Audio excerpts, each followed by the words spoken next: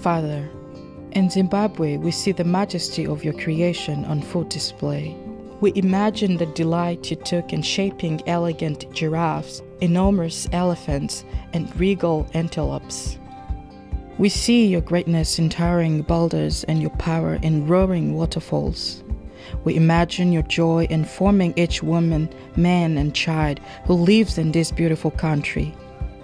But we also know that your heart breaks for the suffering they have experienced after years of political and economic instability.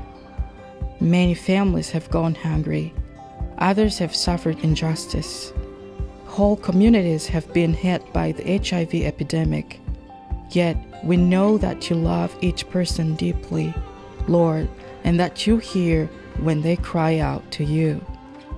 We praise you for the opportunity to join your restorative work in this country through savings groups run by local churches in conjunction with Hope International.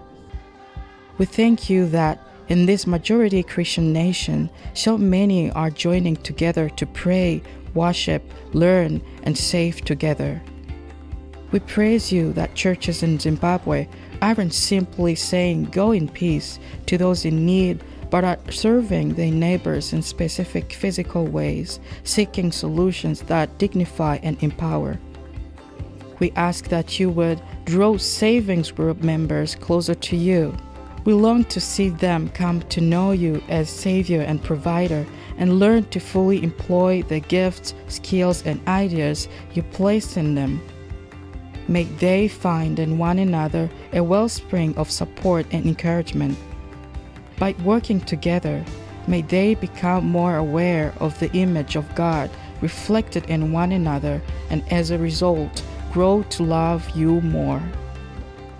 We pray for more opportunities for Zimbabwean men and women to fulfill their potential. We ask you to guide them as they make decisions about how to manage their savings.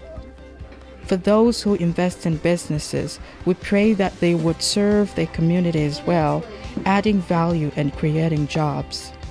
May the money they save result in more children educated, more families well-fed, and more lives transformed both physically and spiritually. Lord, we ask you to multiply generosity within these groups, increasing their joy as they give and serve others. We pray that the savings groups would be so filled with your love that it would flow through them into their communities, attracting others to the same opportunity to flourish. Thank you, Lord, for the work you are doing in Zimbabwe. In your precious name we pray. Amen.